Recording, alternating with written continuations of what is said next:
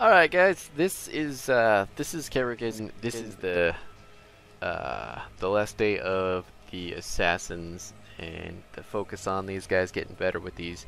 I do really like the way that this game turned out. It was an abathur comp for us on Cursed Hollow, so there was a lot to get out of this in just playing with this hero, and it really turned out well, especially with the level of good that this hero is right now. I definitely suggest picking her up, getting comfortable with her kit, because she can make some serious shit happen for you or anybody on your fucking team. But I won't hold it here a whole lot longer. The build is what it is. It's pretty standard for Kerrigan at this point. It seems like it's solidified. And then if anything changes, just leave me a comment. Tell me what you think. I thought it was fucking fantastic. But let's hop into it. Let's get some learning done. The patch happened today, and as with all patches, shit got fucked up for the replay files. Here we are. I have this fantastic top bar back, but I have this now, and I can't get rid of it. The hotkey does not fucking work for some dumbass reason, and I can only assume it has to do with the overlay and the fucking patch, and just thank you, Blizzard. Anyway, this was a pretty good game, so we'll get into it. Make it happen. I really need the fucking... Hopefully been through a lot worse than this. There it goes. There it goes. Okay, good. Everything's fine. Anyway, we had the abathur pick up about... he was a second round pick. I got Kerrigan as a last pick, which seemed really lucky for our team.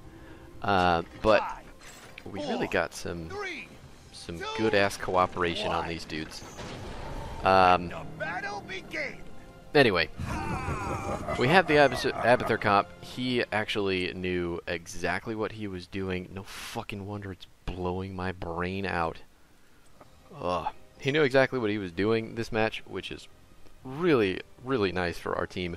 And then we agreed, go to lanes, don't even fucking bother with it. So I went to the top lane, and then figured that either abathur or Brightwing would pop up here when need be, so I could go get the giants. Boom! Sylvana's dead instantly. Nice and easy with the Greymane and the abathur hat. Our comp works stupendously with the abathur because of the staying power of our tank, the dive of our Greymane, the duplicate or the clone of a Greymane or Kerrigan. Our healer isn't super wonderful, but she does have that global presence, like right fucking now, which is awesome. I am gonna miss so many fucking combos this game, and I just want you to know that I was so angry at myself for doing that. Anyway, that was my big problem with his character. I'm not usually terrible with her. That fucking lucky ass sleep bitch. I was trying to stop the Sonya from rotating into the easy experience when she was coming up the first time, and this is just easy giants. Even though Greymane's got those two people down on the bottom lane for him, we want to get these going before the tribute. Try to hold them right around when the tribute notification comes up, so that they're pushing on that bottom lane when the tribute comes up. It's still... the tribute's bottom, so these aren't as valuable as they would be if the tribute was top, but at the same time it's like, I still want to get them going. Mercs are still XP. They're still going to put pressure on the lane. I don't want to take them right away because I'm waiting for that stupid tribute notification, but whatever. Just go ahead and take them so I can get the watchtower and start helping out in the middle lane, because all our lanes are pushed right now with the exception of top. And we really just want to fight back the pressure. That just Oh, he shouldn't. He should not have gotten away from that. I don't know. He didn't. I should have jumped for the Anna. But I probably would have eaten a couple tower shots too. So lucky Arthas can get it. I think that's what I was thinking immediately too. Like, holy fuck, 2 towers are shooting the fucking piss out of me. I'm not going for the healer. But we got an abathur to clean that shit up. So Sonya's top. Sonya's staying top for some reason. I guess to try and combat the abathur soak. The call comes out for me to go back up there, which I don't like. But I understand and I will. But I don't need to. Because Sonya's leaving. So I'm going to stay down here with the team. And try to make sure we can just stall this at the very least, so abathur can soak with his body and get the lane a clearing. See, we're all on the same page. Nobody wants to die. We just want to keep the enemy from doing this. But our comp kind of needs to go in, and it just sidestep to the right. Like, ugh. One of the things that I am not good at as a Kerrigan player is reading the enemy team. You kind of have to be able to do that because some of them sidestep like a fuck ton, others don't. Some people just walk in a straight ass fucking line and can't catch me. Right wing too good. Really, really hoping I would get that Hanzo, but ETC looks ultra dead. Don't even need to keep going in. Hanzo was looking for my butt, so I am going to use those. Jesus, team. Like, just stop stealing my thunder here and killing the fucking shit out of them. abathur already on a soak. We're going to snowball his soak into an even greater lead with these kills. Right now we're about a level up. Right around. I am concerned for the bottom lane. I want to help Greymane. I think I am going to get a little bit too aggressive with this.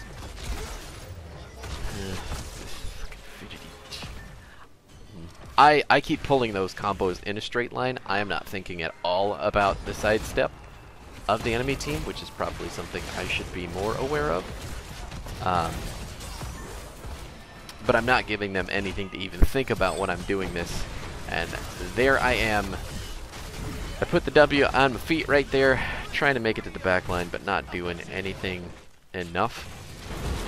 And I missed the combo completely, which ruins a lot of my damage and sustain. And we get punished super, super fucking hard for it, even though abathur's still soaking in the top. That's a bummer. That is a bummer of bummers. Let's get back onto the but that is kind of to be expected. Brightwing calling it out. She knew. I knew. We all actually knew. But that's okay. Somebody had to say it, I guess. Kerrigan, in and of herself, is not difficult, I think, for like pro and high GM hero or character players. Wow. But people of diamond skill and below, she does present a bit of a learning curve. In that she's got a combo. You have to use 2/3 of her kit in almost every engage, and then the remaining third of her kit, her Q, does have context or difficulty in the context that it's used for repositioning, it's used for damage, it's used for a lot of different things. You have to make decisions regarding that. That combo itself was me hitting the W at my feet. This is me with 10 advantage, wanting to kill the fucking ETC. Looks like the enemy team is just I don't know if they're agreeing on this, but the Sylvanas is there's the Ultralisk. And she's still gonna get away because she went super far to the right. Thanks. I needed that. Had I landed that combo, she would have been dead. And I guessed so hard. Like, I saw her coming, it's like, okay, let's just rip the Ultralisk. Let's stop her right here. I took Ultralisk specifically for ETC and preventing him from mosh pitting. which may have been the incorrect choice. But you know what? I'm okay with it because their team is going to be a lot spread out. So even if I had taken Maelstrom to go in, missing the combo yet again, even if I had taken Maelstrom to go in really hard, it probably would have only gotten 1 or 2 people with the damage. And it's still going to equate to a lot of shields for us with this build and volatile power, but I just felt like Ultralisk had more impact or had more utility against this team comp, so I let the Maelstrom go. We're going for the fight right now. ETC solo moshes me, but the right wing interrupt for the win. I really want to kill him. I have 2 charges of my Q up because I got the free Q on ETC. I'm still looking for it. It should be easy enough, especially with the clone tanking. Boom. Nice and easy. Had the Ultralisk for the tower aggro if I needed it, and the stun on ETC if he didn't make it out. We're going to trade this bottom fort for that middle fort, though, since Sylvanas is so dedicated to not doing the objective or showing up or doing anything helpful for her team. So this is how you should respond to Sylvanas play. You should get ahead of the enemy team in levels and then start running their buildings down when she decides to run off and give you a numbers advantage. There we go! It looks like Sylvanas is going full on push build, and we now have a talent advantage, so fuck her and her selfish playstyle. Selfish fucking playstyle. Just fucking. I'm getting mana for this tribute.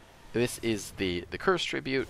Our team looking in a super nice position to just fuck the enemy team's shit up right now. Arthas took rune tap. I mean, I knew that Arthas took rune tap, but at the same time, I'm never really expecting rune tap or the auto attack build. I guess it's fine. We want the Ana kill, nice and simple. Textbook gank from our team looking at the objective. Enemy team running away hard on that 4-man silence. Probably would have been the time to go in if we're being honest. Ultralisk just chasing people down, and then she uses the leap to get away, even though I had that combo dead to motherfucking rights. Ugh! I sent the Ultralisk around because I thought it was going to get to the building faster, and then it just dies. My poor baby. Anyway. This is pretty standard strategy for Cursed Hollow, especially in the first curse when you can get a fucking a couple kills and pressure. We're just going to knock the building down because it's easy. And then you'll see here. Boop, boop, boop, boop. Ta-da! That is one of the ways that Kerrigan is really, really good at clearing lanes. Her Q reset. When she kills somebody, she can do it again. Ta-da! That's one of the reasons she's so good on Infernal Shrines with the shrine control. Oh my god, buddies, you can do it! Right wing teleporting in with like 10% health. Does not give a fuck. There goes ETC. Abathur died in the bottom lane. Sad day for him. I don't want her to get away, but there's nothing I can do there because the team does want to get the lane pushed. I would like to make that call as well on the boss, so everybody is moving on up there with the exception of Abathur. Not remotely concerned about the ETC. Sylvanas is just pushing out top, so if we don't have any threat of this boss stopping us, I've got Ultralisk, honestly, to push anybody coming back to the top left there. And that bush, if they show through, nice and simple. But they're showing in middle and bottom right now. Sonya was bottom. Ana middle. Sylvanas is still in the top lane for some reason. Like, the number of times I get fucking robbed from combos this game for just dumb shit. Like, who the fuck takes that talent on Sylvanas? I cannot fucking believe it. Anyway. Minions, I can land combos easy on minions. You know? At least minions will die. Okay. Brightwing wants to do the boss. We want to do the boss as well, but I didn't want to give up middle soak. Fast clearing that, just to make sure we stay nice and far ahead. I still have Ultralisk. I'll check the bush to be the anchor. There's Sylvanas on the other side. We don't have Brightwing here, and the enemy team walking all over it isn't good. They are actually all up right now and is in the top lane, which we apparently did not notice. But 3 of us made the decision to stay away from it, so I think those 3 people made the smart decision.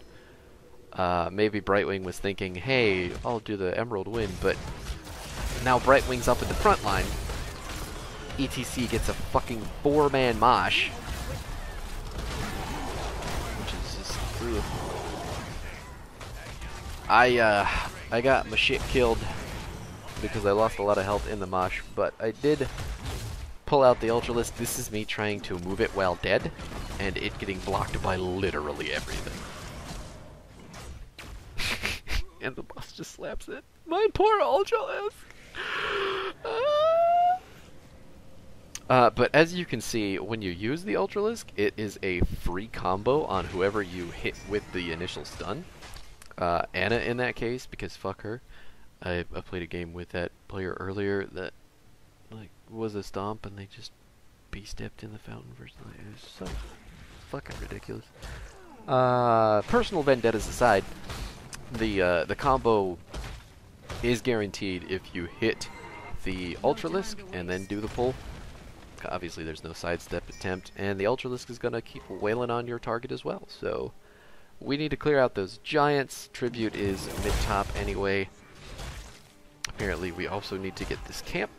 I am trying to jump over, but the range on Ravage is a lot shorter than it used to be, so I had to do a little bit of wiggling. Brightwing dealing with the top camp. Nice and ready to teleport in. Enemy team doesn't. They can take that boss. I don't know what the hell they are doing not doing that. I know. Fucking don't ping me. That's so strange. Like, that should be instant boss with Hanzo's build and Sylvanas and, like, well, Sylvanas didn't build for that stuff, but they are looking at it. I am looking at them now. Our whole team is looking at them now.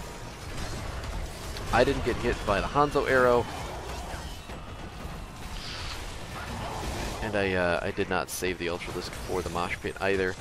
That was me jumping onto the wall to jump onto Sonya because I didn't have the range on Q to kill her, but we did it. Sylvanas thinks she's being cheeky. She gets fucking polymorphed to death, and now we can do the boss for free. I'm to be honest with you, I have no idea what they were doing. Like, they were on near the boss, and then Hanzo goes off and kills Abathur, who was channeling the tribute. Poor guy. Poor guy. Been killed a couple times, but he's playing it right. And we don't give a fuck. Like, look at the lanes. We just got the boss. We got a merc. Well, we have a quarter of a merc camp left in the middle lane. Top lane still got a fort there. We're pushing in like it's our curse. So the enemy team using that curse as some form of defense. It's not going to do much for them. Most of them died. Still missing those fucking combos. I still have Ultralisk ready to engage if they pop out on us here, just to make sure that my team can get that meaningful kill if it presents itself, and we can continue to run it up. That was me looking for the Ultralisk. I didn't see it, so I didn't do it. I probably could have ripped it in between the keep and the well, though, to get it. But cooler heads prevailed. For just this reason.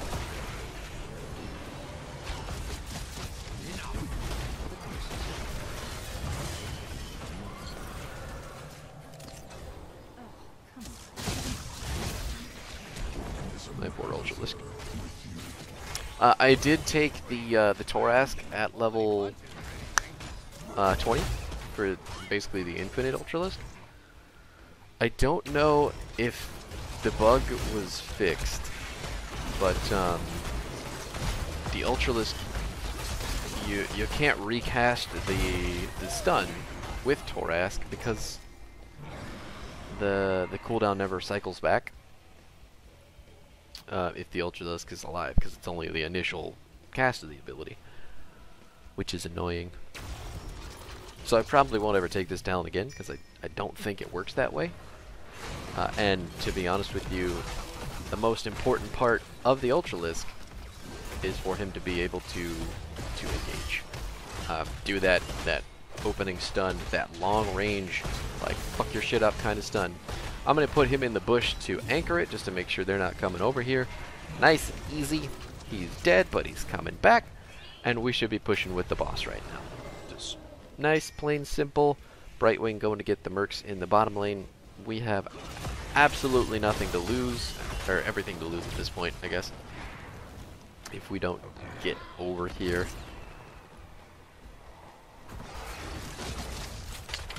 But Anna seems pretty committed. That was me hitting my W and not getting it for some reason, but getting the pull. And that's the Ultralisk dance, in case you've never seen it before. For ETC. Trying to make plays, just couldn't do it. Boss is gonna run this fucking keep down, and Abathur is dealing with the possessed catapults in the middle lane. We just don't give a single solitary fuck about anything that the enemy team is doing. Not. And this is GG. Because we were able to get aggressive where it mattered, and we're much better prepared with our team comp. Our Abathur comp just like fucking steamrolled their shit. Ugh. I mean, in case you didn't notice, he soaked so much for our team while we just kind of fucked around and did nothing. Well, not nothing, but I mean, you get it. We went to the tribute. We were a 4-man. We were a deathball. With Brightwing able to teleport in while she's soaking the off lane too. Like, we got so far ahead. This is such a good comp in comparison to theirs. They had this like boss pressure comp that they didn't even try. Sylvanas' build is super selfish and completely threw away any assistance she could have given her team with that kind of pressure. And then ETZ, poor man, he didn't even get prog rock done. Sonya took. That's a weird build. I mean, you can build that. I don't know why you would build that, but you can't build that. And Anna didn't finish her level 1 quest either. Sucks. Our team was fucking on top of it. Awesome builds from everybody. Even Arthas with his auto attack build. Not even remotely concerned about the effectiveness of it there. Yeah. So.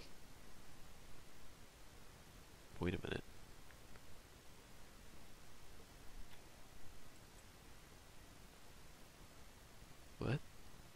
What? This is not my team.